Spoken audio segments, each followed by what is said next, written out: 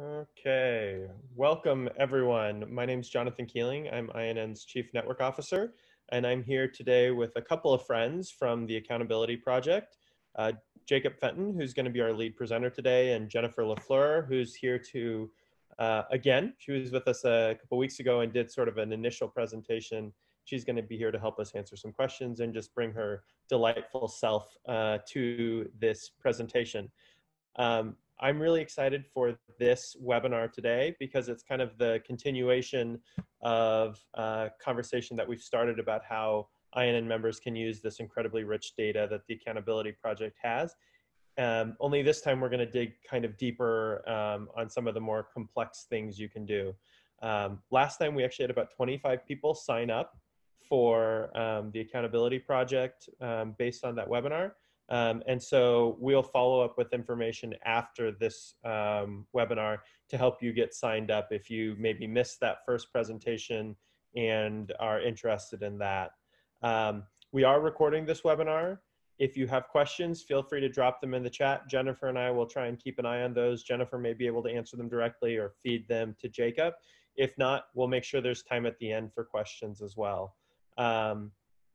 But otherwise, I hope you will learn a lot. I hope you'll participate. And I'm very excited to toss this over to Jacob Fenton, who's a talented developer coder with the Accountability Project. And I'm excited for him to share his wisdom and knowledge with all of you. So Jacob, over to you. All right. So I am sharing my screen. That's all coming through? All right. All right. I'm just going to assume it is.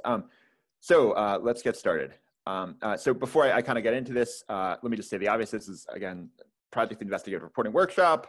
Jen LaFleur is running the show. My name's Jacob Fenton. I've worked as a reporter and an editor and a car specialist. I've done a lot with campaign finance and nonprofit records.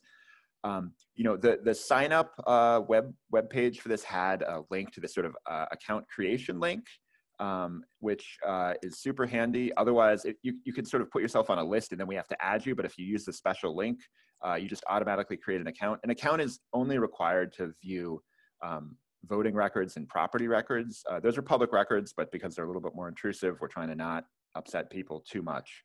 There's a lot of ground to cover. We're going to talk about backgrounding, properties, addresses, campaign finance, COVID, nursing homes, plane tracking, Paycheck Protection, nonprofits, and some experiments with DataSet, this awesome new technology that Simon Willison, one of the co-founders of Django, and one of my heroes, has been developing.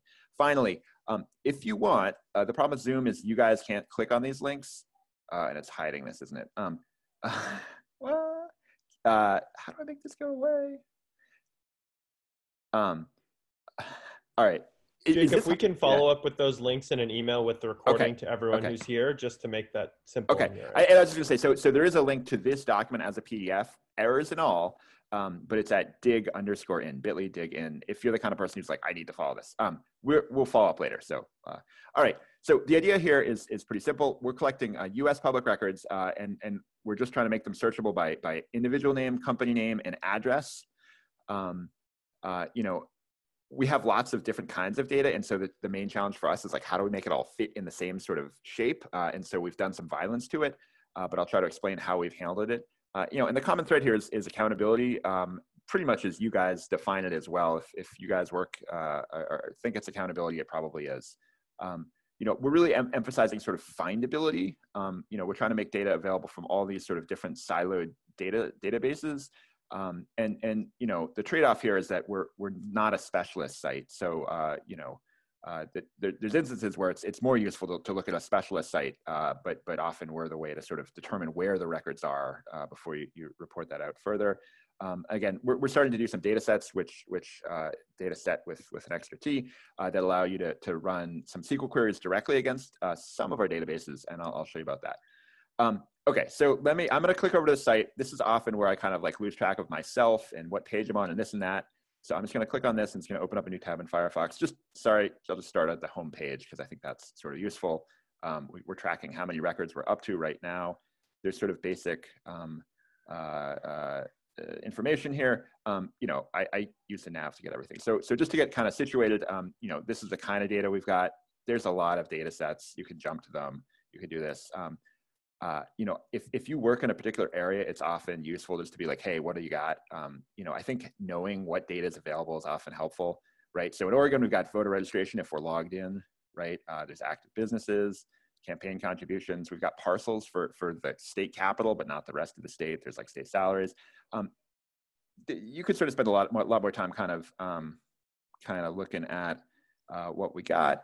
Right, and I should just stress, right, like we're downstream of state law. We don't really have as much California data as we'd like because of the public records laws. And finally, you know, we do kind of try to track what we've just added on this new data tab, which you will recognize as a changelog if you're a dork like me. You know, so you can see that we just added this flight tracking stuff that I'm like super jazzed about, and we'll explain shortly. That's not what I'm trying to get to. Bum, bum, bum. All right, and just generally speaking, right, I mean, we have a ton of campaign finance data, which I'll talk a little bit more about, a lot of government spending. We've got, I think, 95 million voter records, which is, I think, about half the states. It's about the max of what we can get under state law. So, you know, I think backgrounding is sort of the most useful place to start. You know, and when I say backgrounding, really, I just mean, look, when I was a reporter, if I wrote about someone, I ran their name through the voter in the parcel database, because, you know, you just find stuff that way. And you know, I mean, there's some beats where that's not as helpful, but the ones that I was on, it was. And, you know, I'm going to do something sort of funny here and just kind of point out our weaknesses. Most of this talk is going to be about how great we are, but I want to point out some things that we are weak on, and you know, to be aware of. So we're not that great about business records, and in part, I think Open Corporates is really great about this. They make you pay for addresses. We're not quite prepared to do that. You know, lobbying data is pretty weirdly shaped, and I recommend a ProPublica tool for that. And finally, criminal records, it's not quite our jam so far. There's a whole body of law about record retention that we haven't gone down that rabbit hole for. All right, so before I show you the page, I'm just going to say we have this really simple transaction model of data. And what I mean is that, you know, we think about all these records we ingest as having a to and a from. Sometimes it's not really a to or a from, but it's easiest to think of it that way. You know, most of our records, it's like a campaign finance transaction. It starts with someone, goes to someone. I think this is going to make a little bit more sense if I just show you. So we'll start the simple search. This is Mark Kasowitz, who's one of the awesome characters of the Trump administration. Let me just sort of tell you what this page is. This is a name search. And so it's not really a name search. We could search by name or by address or by both. But it searches all of our collections at once. And so what you can see is that there's kind of this handy summary. Most of the hits are money and politics. There's also some properties and some nonprofits. You know, most of the hits are coming from New York, but we could zoom into like Florida, Virginia. You know, I'm not quite sure all of these are the same Mark Kasowitz that I'm interested in, but the research process, we could do that. You know, and I mentioned that this is sort of a transactional, we have a transaction model of data. What we're seeing here are individual parties to the transaction, right? So this is a campaign contribution, but it's just saying that here's a campaign contribution from Mark Kasowitz. I should point out too how we think about this. You know, here's Mark Kasowitz at 1160 Park Avenue. Here he is at 1160. There's a really subtle difference in that. I think he's in one field as opposed to another field, but we are very picky about standardizing records. So what we get on this name search really is sort of an index. It's sort of saying, all right, look, you can find 14 hits for Mark Kasowitz at this address in New York campaign contributions, right? And so if I were to click through this, I'm now on this data set search page. And while the name search was a search of all parties to all transactions, the data set search page is a search of sort of the complete transaction for just a given data set. Now we could pick other data sets, we have a lot, but this is just, we only show one at a time. And this is New York campaign contributions. And we can see pretty clearly, right, here's the from, here's the to. We almost always have more fields available from the source data than are available in the UI. And we just sort of standardize what's available. But if I would just hit download, this is like max. I can't afford Excel here, guys. But you'll see that there's a lot more details. One thing I'd point out is that, you know, sometimes when we clean data, we will add the notation clean, just to kind of clue you in that we've made slight alterations. And finally, whenever you're on a data set page, often, right, I mean, if you're going to use the data, you got to research a little bit. We have more information if you click through here, and it's got basic information, sort of says it's sort of out of date. But this is sort of where the data came from, and there's sort of lengthier explanations. Let's not go there right now, but it's the kind of information that should help you kind of make sense of the data. Where I'm like losing track of windows here, guys. Sorry. Okay. So going back to Mr. Kazowitz, the other piece of this is that when I click through here, I got exactly the records from the summary page, but often you don't really want exactly. I just really want all these Mark Kazowitz records, right? And so if you look, I now get, I think I have 14 records. There's slightly more records if I just use search for the name. I'm not quite sure this is all exactly the same guy I want, but most of it is, and you'll notice, I mean, here he is, Mark E. Kazowitz. Here's Mark Kazowitz. The common thread here is his biggest donations are to Cyrus Vance, the Manhattan District Attorney currently investigating the president. So let me switch back to the, yeah, I think this is, I'm just sort of, I've gotten ahead of myself. So again, but search is very persnickety. You can use, quotation marks to drill down on more specific things, but I think you'll just kind of see this as we go. The other piece of this that I'm pretty happy about is that we've done a lot more work with addresses, and I think historically in campaign finance stuff that I've worked on, this has been pretty important.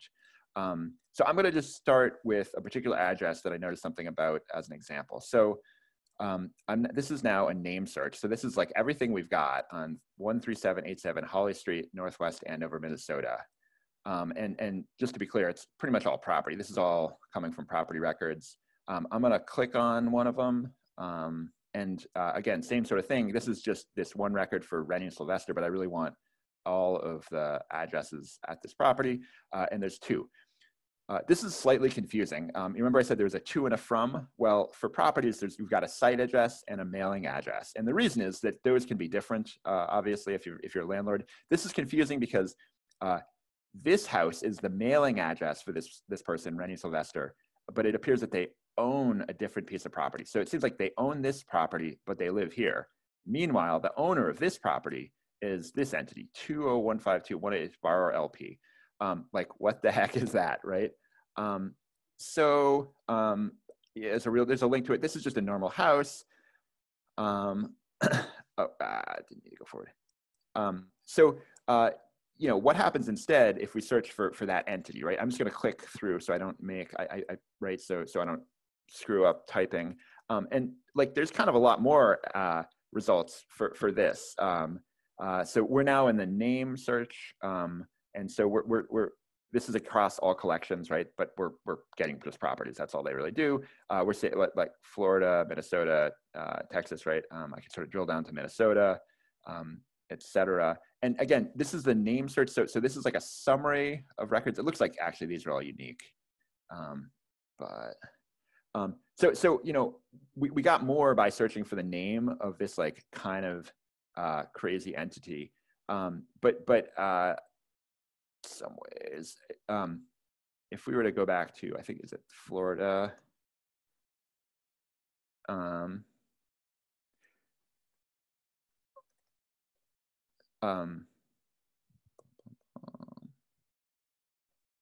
Sorry guys, I'm losing the train here. All right, so, sorry, here we go. So going back, this is the record I wanted to highlight, right? So this is a search for this entity, and this is coming from Florida. There's 40 hits for this, which means that this shows up in 40 different records. And really, it's because they're the owner of 40 different entities with this precise combination of address and name. But here's the important thing. It's care of Invitation Homes. Who's Invitation Homes? If you're interested in this, you should read Aaron Glantz's book, Home Wreckers, or the Center for Investigative Reporting Reveal piece about it.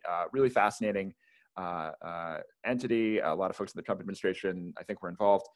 That essentially in buying up foreclosed properties at the financial crisis, it upset Invitation Homes so much that there's a website they have like solely devoted to debunking Aaron Glantz's book.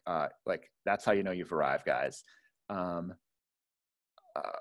Sorry, window. So, all right. So, we looked for this entity in the Twin Cities, but, again, let's go sort of even farther. I'm going to just enter their address. Actually, let me just make this. I'm going to show you the results for this. This is a search for this entity, and there's kind of a funny thing. The mailing address is saying Dallas, Minnesota. I don't think I screwed that up. I think that this is a common thing you see in property records. They just assume it's in state. This is really Dallas, Texas. So I'm just saying that to justify searching for their name, but I'm leaving the state out, right? So I'm not searching for Texas or Minnesota. And actually, I get way, way more. All right, so this is, again, just Twin Cities property. So this is a data set search showing all these rows in the Twin City property database that we've got in here. 434, in fact. And, if you look, remember, I had searched before. I think I was looking for this entity, but there's actually like a whole bunch, right? Invitation Homes just has lots of names. And the thing that I'd stress is that, it's just a quick download just to kind of look at all these, right? I have to say, I do a lot more work in Excel and spreadsheet programs that I do on the web. So it's super handy to have this. And these are like great, standardized records, pretty well broken out. I think the thing that I wanted to point out is that you can kind of tell a lot about how these guys operate, right? The sale date I find really interesting, and the sale value, right?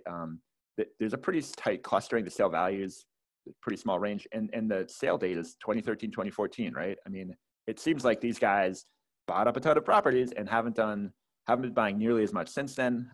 Says something about their valuation model. One of the things that this makes me wonder about really is like what's happened since then. Oh man. Window. Oh my gosh, guys. What's happened to these properties since then, right? This is not a work that I've done at all, but with that spreadsheet of these 434 homes, we could probably figure something out about whether they're appreciating and how they're appreciating comparable to their neighbors. All right, that's it for property records for now. I mentioned I've done a lot of work with FEC data, and in particular at the Sunlight Foundation, the 2014 campaign cycle. Something kind of crazy has happened with FEC data lately. The number of rows has gotten out of control, right? We have something like 600 million campaign finance rows, and lots of them are FEC. Here's why. The official download for most FEC data leaves out the street address. I think most folks who are doing traditional campaign finance work don't really care about that so much. It's not as important, but we're not really using this as a campaign finance site. And what I mean by that is that, like, I've written campaign finance sites, and I think that summing things up and making totals is a really important part of what doing campaign finance, but we're more focused on findability. So the reason the number of records has exploded at the FEC is this funny thing called pass-through packs. Act Blue is one, WinRed is another. And something funny happens with them. I could give a buck to Steve Stockman, the guy on the right, and he would not have to disclose that as a federal candidate because it's under this disclosure threshold. But if I give it through Act Blue or WinRed, they do have to disclose it. It's part of the agreement that lets them exist. Act Blue and WinRed have really kind of taken over fundraising in recent years. And so there's just way more records of people giving like $1, $2. And it's not incredibly useful for campaign finance, but it is useful for finding stuff. And so the one thing I'm going to say is that there's instances where we have all these records from Act Blue that are a little bit kind of hard to make sense of because, the pass-through money from Act Blue is recorded, whereas the recipient doesn't record them. Let's not go too far down this rabbit hole because it gets complicated. But if we start thinking about campaign finance as a way to find people or to find stuff about them, there's a lot more in there. All right, so the other piece of this is that, for a long time, you didn't see small dollar donations in this way. And again, this is just kind of an offshoot of this pass-through pack thing. But I'm not sure it's really filtered through to folks that these donations are visible. So here's a guy I just happened to be looking at, Jonathan Cantor. I think he's listed on the DHS website as if he is the acting chief privacy officer. I would just point out, actually, he left the government in May and hasn't worked there since then. He's a guy who, had a long career in government. He started as a staff attorney at the Social Security Administration in 1998 and has been continuously employed by different government agencies ever since then. And I noticed that again, this is someone else's sketchy property site, but he owns property at 101. Or there's a Jonathan R. Cantor, which is the same middle name if you go through his bio, at 101 Snowy Owl Drive in Silver Spring. I was looking for Jonathan Cantor just like that. He says he's an attorney for the government, right? I mean, this is employer is the U.S. government. I'm pretty sure it's the same guy. If I was reporting on this, I might say more. And here's why I mention this. It's totally unremarkable that some government guy gave like $50 in contributions. What's interesting is he gave through Act Blue. So, he's a member of the Trump administration giving to Democrats, which again, totally legit. But this kind of thing I think is useful for just digging up information about people, especially kind of like stuff that's helpful in finding folks who have left government and maybe aren't necessarily sympathetic to some of their aims. We could talk more about why I'm interested in this guy. And that's right. And sorry, if you really want to, so this is another indication of how it's a little confusing. So it says it's to Act Blue. I just want to do the download so that you guys can see what I'm talking about. Because this is another instance where, right, and we've got all these original fields. These Act Blue things, there's a memo text description. And so like we can see that this one is earmarked for the DCCC. This is earmarked for Heidi for Senate, et cetera, et cetera. So it's a little bit annoying that you have to download to get to that, but it's just, that's sort of the reality of these Act Blue contributions. Oh man, how do I get back to the,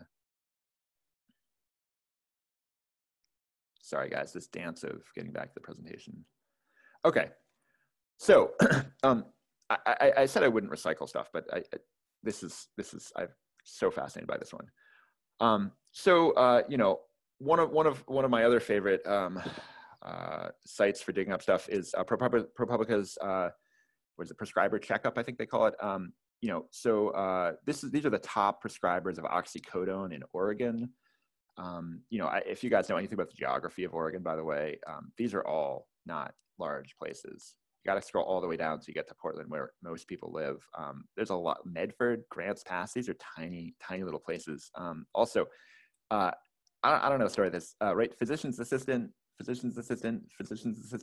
Kind of interesting pattern that got me sort of interested. The thing that kind of struck me was that if you go to their website, which I don't know if I have it linked, right? It's linked here, but she's listed as Lori Hubner. I started sort of getting interested in who was there. So this is a search. This is all right. So this is a name search, but we're only seeing the results of voters. So this is her voter registration. Probably makes sense, right? We can sort of click through to this. Right, Mary F. Hubner, Mary Freericks Hubner, 7800 Griffin Creek Road, Medford. It's even got a birth date, which I think is useful. That looks to be about the right age. Right. Also, another fascinating piece is that I could see all of her Act Blue contributions. Right. I mean, she has a pretty regular giving cycle, and right, this is her physician assistant. This Mary Hubner person, right? And again, like Lori Hubner's on the website, Mary Hubner listed here. Let's go back.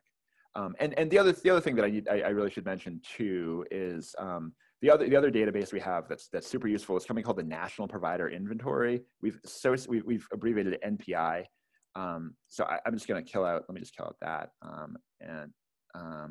I think we see 8 results. If we were to so that's actually her, right? 2925 Siskiyou Boulevard. There's more information here about like doctors and nurses and whatnot. Right. In fact, there's even telephone numbers and whatnot. We don't really need to worry about the specifics of it too much right now. But again, I mean, there's this thing of I mean, there's this Mary Hubner and Lori Hubner. So if we run the same search against, what is it, federal campaign, U.S. campaign finance, where we just say Hubner, Medford. We got a slightly different set of results. Wait. All right. I'm going to sort them by date, and just sort of scroll through them. And I'm not that really interested in who she's giving to. It's actually sort of giving maybe more than I thought. But something interesting happens here. You'll notice that Lori Hubner at Touchstone Pain and Mary Hubner at Touchstone Pain seem to be the same person. If I was going to report this, I would probably want to know more. But if you look, they're both physician's assistant who have the same address and the same cycle of giving. Here it is.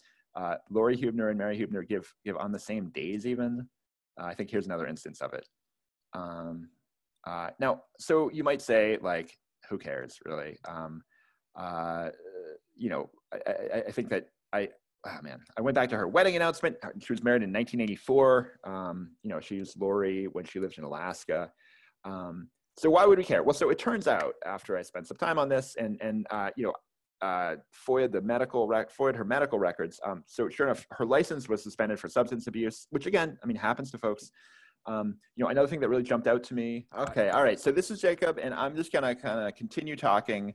It's pretty normal for people to stop paying attention to me for a few minutes anyway. So this is not unusual in the least. So I was going on and on about this person, Mary Hubner, who turns out to be Lori Hubner. The reason I'm really fascinated is that Mary Hubner has had some substance abuse issues, and that's the name that her medical licenses are under. So I think it is sort of fascinating that all of her, she's referred to as Lori on all of their sort of promotional stuff. But again, with the original ProPublica data on top, what is this, oxycodone prescribers, there's this other guy, Jared Thomas, who also seems to be working out of Touchstone Pain, even though he doesn't appear on their website, which is a bit odd. And I was gonna, are we on the national provider inventory? Let's just go back to NPI. If our Mark Hazard's is definitely not a doctor. If I were to, what am I looking for? Jared Lee Thomas. Here he is at the same address. He's not listed on their website, but so two physician's assistants who are kind of like top prescribers of oxycodone at the same clinic. The thing about being a physician's assistant is you have to be supervised by a doctor, a medical doctor. And the person who's doing that is this guy, Sean Sill. So let's just kind of look at Sean Sill. Right. We can see here he is in the national provider identification file at this address, right at and so he's given state campaign contributions. He's an active Oregon business. He actually has kind of a lot of active businesses, right? Touchstone is his main one, but Pain Relief Institute, Medical Services, Rogue Valley Interventional, right? Sort of a lot of stuff going on there. Long story short, he's also a doctor who's been to rehab twice, and like this stuff happens to people. I don't want this to, it's not an easy thing. What's interesting is if you go back to some of the older stories, there's just kind of a lot more. I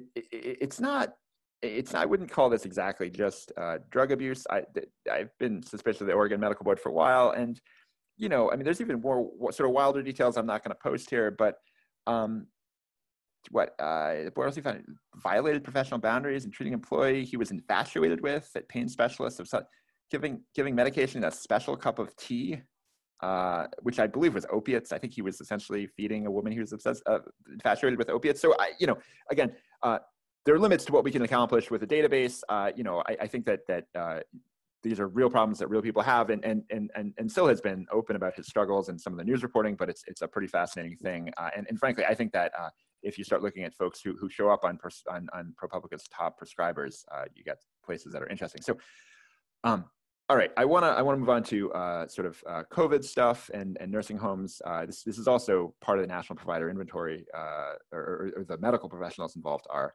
I was noticing our logo is from pre-COVID times, although it is maybe more evocative than I'd realized. Here's kind of one of the use cases I wanted to start with. So in Oregon, we are lucky enough to get disclosure of nursing home outbreaks. I know not every state does that. We're no longer at the point where a single nursing home outbreak is news. whoops. Where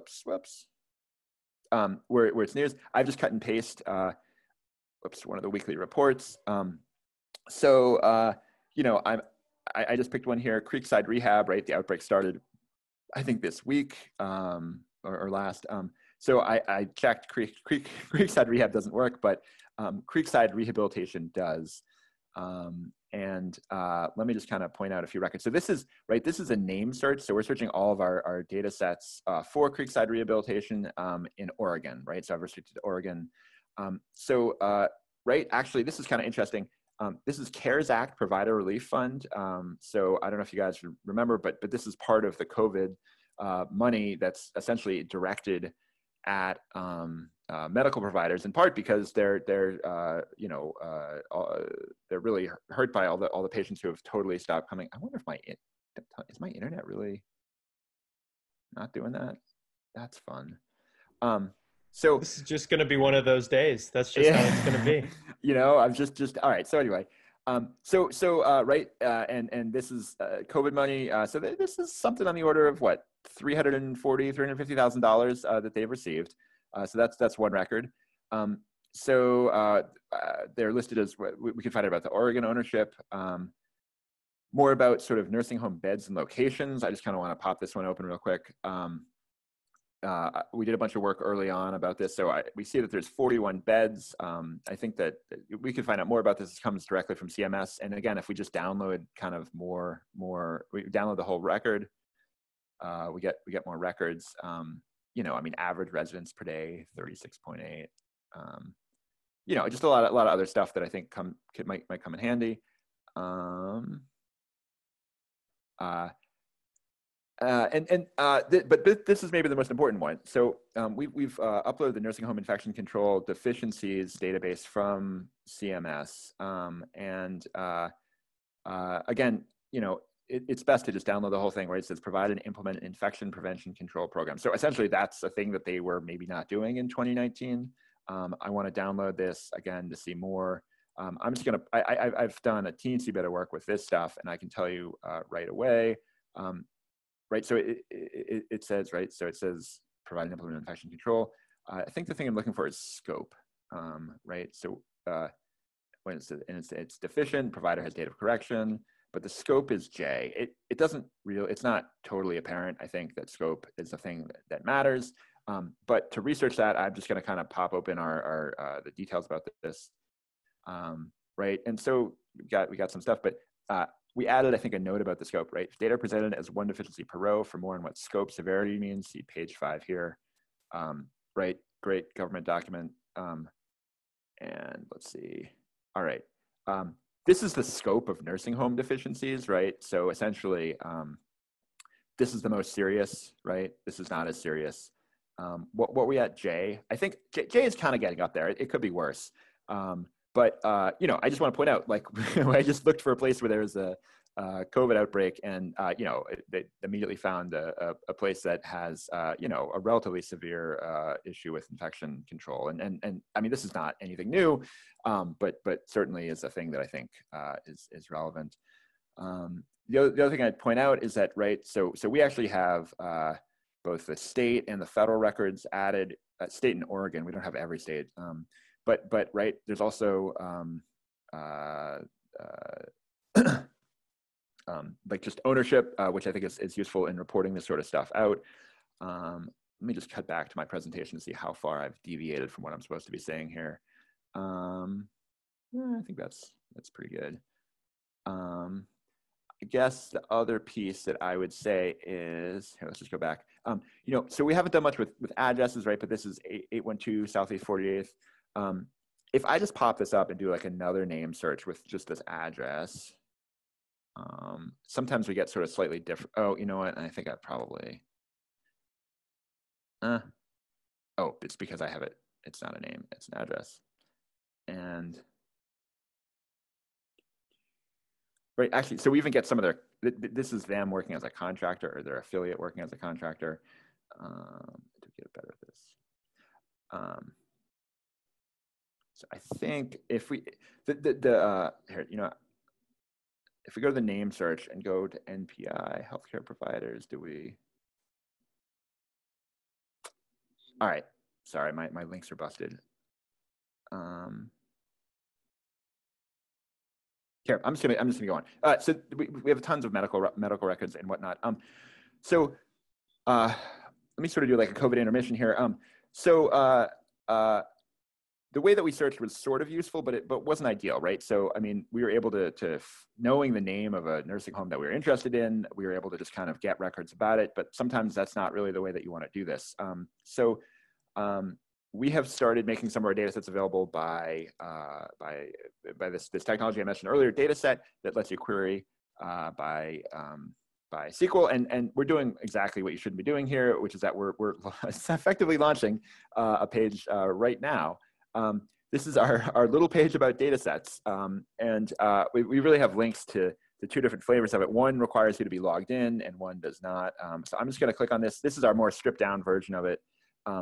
I'm not going to go into too much detail about data set right here, but what is super awesome is that the URL, and so this is this crazy Google Cloud Run thing, but the URL just includes raw SQL. If you guys have done any web development, that's like exactly what you're not supposed to do. This is how SQL injection happens, but because of how it's set up, which is brilliant, it's not a problem at all. So there's sort of a home view that kind of like lists these tables, and there's kind of like a table view that has like a particular table. And I just want to point out, I have all these zip codes in here, and zip codes and CBSAs, and like this is one of those things where, you know, I'm often interested in a metro area, but there's no metro area given. So I just kind of have added a crosswalk to this so that we can do something more useful. Right, and so like, right, I'm just selecting all. Sorry, that was sort of silly. All right, so in order to start like digging up stuff about a particular area, we kind of have to do some sort of some SQL, right? I want to explain SQL. This is SQLite flavored SQL, if you want to, right? But so I've just said select all from zips, right? So essentially, I'm saying the CBSA title is Portland. So here's some Portland zip codes in the census's Portland CBSA, right? So we can kind of put the stuff together a little bit more. And this is like, you know, got a subquery. It's a little gnarly. But essentially, right, so, and I happen to know NH infection. So we're saying select all the rows from NH infection where the zip is in Portland, and we're going to order by the scope descending. And so, you know, I mean, where the scope, yeah, so there is someone with a K. I don't know if there's an outbreak there, but I think that this is sort of a much more useful way of viewing this kind of thing. The awesome thing about this is we could just download this as a CSV file, right? No, I mean, we could have done that from our site too, but like this is now, right? Once I think it's much more powerful once we start querying the data rather than just searching it. All right, so a little bit more COVID stuff. I think one of the early questions was how full are the hospitals going to be? We've obviously seen some issues in New York and other places as this has gone. So one of the other things that we're blessed with in Oregon is this like weekly report that includes the number of patients per hospital. They do it in this funny way where it's like the maximum of suspected, anyway, like crazy state stuff. So the question is this a lot of people at Salem Health Hospital? Also, it's not called Salem Health Hospital, it's Salem Hospital. So I'm going to search for that. And so this is now a data set search, meaning that we are just searching one data set, and that data set is called hospital beds and locations. And look, there's 421 subtotal acute beds. I'm just going to download this because this is an exceptionally wide file that has a lot more stuff, and it's actually kind of hard to make sense of. Acute beds, 0700, all this other junk.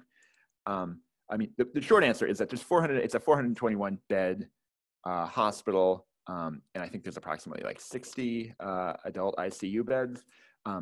So in short, this hospital is in good shape. I mean, I think the other piece of this to keep in mind is something called utilization. So utilization means on an average day, what percentage of beds are full. And so the all adult ICU utilization rate is 87%, which is actually relatively high. So, you know, I mean, the number of available beds I have day to day, I'm not totally clear on. this is like a pretty specialized, weird data set. And because of that, whenever I hit this stuff, I try to go and like read about it because this is clearly kind of weird. So hospital bed counts are checked from CMS cost reports. Okay, right, for more, see here. And like, what do we get? Oh, wait. There's a lot of document. Oh, did I put, whoops. I guess the link is busted. That's funny. All right, anyway, what do I want to say? Oh, here. All right. There is a link to this data set documentation that explains like way more than potentially you want to use, but it sort of explains the bed utilization, et cetera. Again, this is, I think, useful for kind of COVID stuff. All right. Quick change, plane spotting, right? So I live in Portland, Oregon. You may have heard a bunch of federal agents have been guests of the city for some time. So one of the things that we've had on here forever has been FAA aircraft, and there's been a fair amount of reporting about stuff going on. This is an Easter egg, which is really an accident. I meant to let you search by N number, but I forgot that the records they omit the N. So right now it's we're searching for 419K. Here's kind of an interesting plane, right? So the N number is really N419K, and again, like I could do the whole download thing and find out about the airframe and all kinds of other stuff. But also we've added these links, and this is something I'm sort of proud of, to this website tracking site called ADSB Exchange. If you guys don't know this sort of stuff, generally ADSB Exchange is better to use because than most other flight sites, because they don't censor flights. Most other flight sites kind of will give folks the option of having their plane not tracked, and most of the planes that you want to track are usually not tracked. This is actually not really showing us anything because it's for a day that where there's nothing going on. And frankly, I happen to know the action with this plane is, I don't know, was it the 23rd, the 24th? So this is a DHS plane, and we kind of see it doing stuff. It's landing there. It's in Portland. Just kind of zoom in for a second here. I think maybe it's the 23rd. So the 23rd I think is really something kind of interesting. If you look, here it is taking off from Bellingham, and there's kind of this awesome feature where you can kind of click on it and just make it play 40 times. And I happen to know Portland is 7 hours behind UTC. So if it's 4 a.m., this is around 9 or 9:30 that shows up here. And so what is this DHS plane doing? Well, not really much. But it's hanging around Portland for hours at about 10,000 feet, just circling. This plane has been written about. This is not exactly news. But I think that this functionality is kind of great. One thing I will say is that it's really hard to know which planes to track without knowing which planes are in the sky. And so I deal with this I just pay ADSB Exchange a few bucks a month. And I have like a super simple script that just kind of will hit their API and be like, just show me all the planes that are in the sky right now. And so I just ran this every night for a few weeks. And starting with the list of planes, and I kind of like click through and it's like, what are they up to? The other thing I'd say is that if you're not sure, you can, like, people take pictures of planes, especially interesting ones like this. This is another one that was spotted at the Portland airport, not this one. This is a P-3B, a sub-hunter from the Cold War. This is a radar dish and a stinger at the back that's intended to help with electromagnetic detection of Russian subs. This is kind of an aging fleet that's been handed down to CBP. I'm sort of running low on time. I'm going to kind of skip through this, but I guess, I think the value of this stuff is in part that you can just sort of look for in FAA craft for the Portland police, right? Because of course they got their own planes. And then, from there, you just kind of click through and just kind of see what they're up to. Now, they weren't really doing much, yesterday, but you can just kind of see they were up to something a few days ago. I think there's a lot of instances, especially of late, where it's useful to know that kind of thing. All right. So another thing that we've been adding recently is Paycheck Protection program, right? This is another one of the COVID measures, and I think it's, stuff has been written about this, but you may want to look anyway. Here's just some of the more high profile stuff, right? I think Foremost Maritime, for instance, is owned by Elaine Chao's family. She, of course, is the transportation secretary, married to Mitch McConnell. So this is a search for foremost maritime across sort of all of our stuff, and you kind of see, I mean, their campaign contribution, but I think this is what I was going to point out. Man, oh man, my internet. So anyway, you can tell that indeed they got a good chunk of change through the Paycheck Protection program. Right. So did Kevin Hearn's corporation in Oklahoma. Right. We could sort of filter it down by Oklahoma. Also, Mark Kazowitz's firm, of course, came in with millions of dollars of bailout money. I would say too, so we have started posting data sets. Simon Willison did a data set of this. That's frankly great. And so like, we're kind of like, well, why bother, right? So I would say if you're researching this stuff, also go check out his link because that's helpful. All right, nonprofits. So I said I wouldn't recycle stuff, but since the last time I talked about this, the feds keep rating people who we've been helping research. This is, we've given out micro grants, or at least one so far, to folks who are doing interesting research that would benefit from our tools, and we kind of have helped them with our tools. And I think this is a story that really kind of knocked it out of the park by Kathy Kowalski at Ion, Ohio. I kind of helped with some of the more dorky research.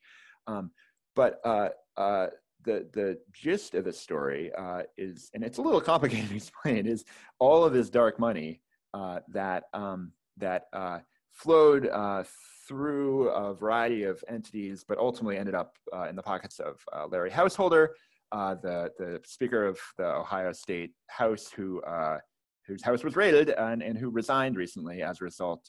Essentially, the money came from the nuclear power industry, and sort of they essentially bought the whole state legislature and convinced them to spend billions of dollars. I mean, this is a great business deal for them. I think they spent maybe tens or hundreds of millions. I think it's tens of millions, but they got $1 billion bailout. Although the result of that is not totally clear.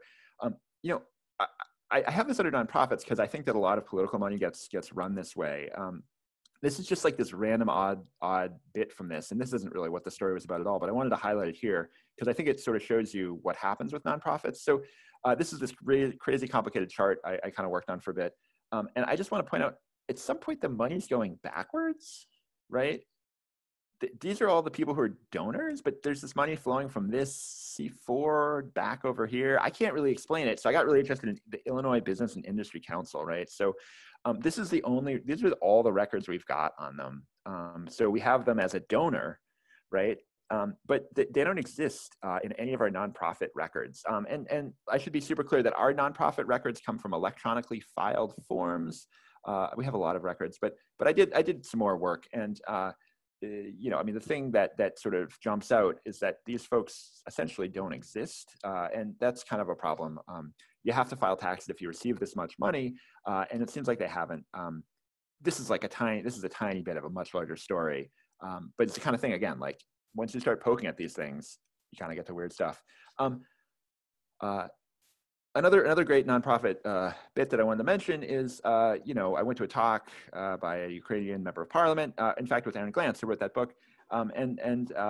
There's this amazing civil case about a Ukrainian oligarch that I'm going to not explain in full detail, but essentially he and his crew are accused of essentially laundering upwards of $4 billion from a bank he ran. He sort of had like a giant metals empire based in Ukraine. This is all tied up with the Trump stuff, which I'll explain in a moment.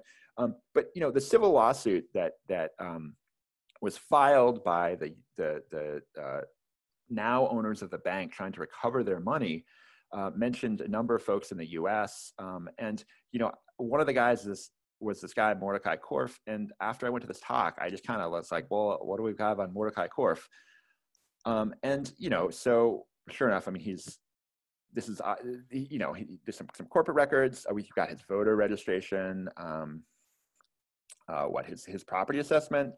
I should point out, this is million. So that's a $7 million property in Miami. Where did I go? Where did my results go?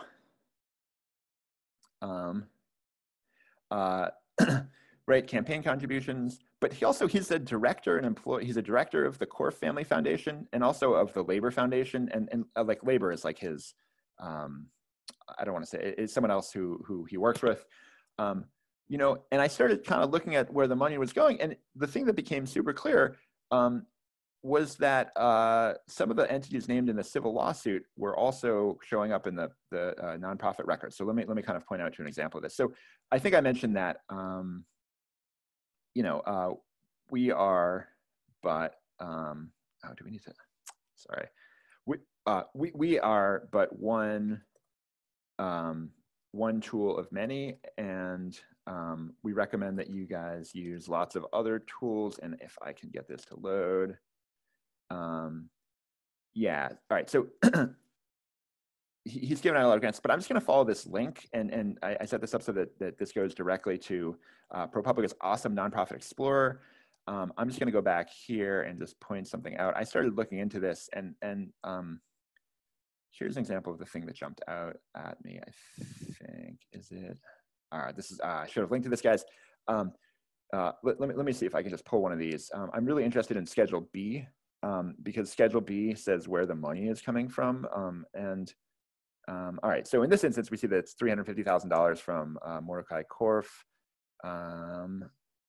Maybe it's this one. I should have hard linked this, guys. What I found after many hours of staring at this is that some of the money wasn't just coming out of Mordecai Korf's pockets, but was coming directly from some of the entities named in the lawsuit. So it not just Mordecai Korf, but Optima International, you know, so this is the thing that we kind of mentioned to a newspaper called The Forward. They're a Reformed Jewish publication that did great work with this. Mordecai Korf and Yuri Labor are both really important members of the Chabad Orthodox Jewish community in Florida. I think that the Forward piece kind of did pretty good work on that. And really in the last month or two, or the last, I think, week, their Miami and Ohio offices have been raided. This is the sort of thing that I think we want to keep an eye on. As you could guess, their lawyer is Mark Kazowitz. I think we're just about hitting the end of our time here. I have another data set. Yeah. Why don't we stop here? I have more data sets to like go over and stuff, but you know, I think like, so firstly, I have no idea if anyone's even still there after you've got a crowd, okay. and we'll be taking the two halves. So apologies to everyone who got kicked out, and thank you for making your way back. Some technical hurdles on INN's end, nothing to do with the Accountability Project. All blame on us. Jacob loved that ending slide. It's very 2020. At any rate, if you have a pressing question, feel free to put it in. Otherwise, I will follow up with a recording of both halves of the webinar for everyone who registered. And I will also include Jacob and Jennifer's emails so that if you want to get in touch with them, you can. And then Jacob, maybe you can just send me some of the most salient pressing links from So this, what I was going to say is that this entire document as a PDF is available at this URL. So if you just go to bit.ly and dig_INN, get it, dig in, you can get this. I mean, please don't like post this around because it's full of errors and probably libelous material, but it's still maybe a useful reference. I guess the other thing, I could probably just put up our email addresses because again, we are mostly about hey Jacob, with you guys. Yep, I dropped the accountability email into the chat. Great. As well as the link to set up a logon and the link to the site. So you guys have all that. Awesome. So I didn't see any pressing questions come in, and we're pretty much right on time. So I'm just going to thank Jacob and Jennifer for being here and digging into that. Jacob, I have to tell you, I'm a super airplane nerd. So I love seeing you talk about tracking planes and all that. ADS-B Exchange is one of my bookmarks on my phone, so I can see who's flying over my house. Really appreciated all of that, and appreciate everyone who rolled with our tech troubles today. And just thank you all for being here. Yep. Thanks so much, guys. All right. Take care, everyone. Bye-bye. Thank you. Bye.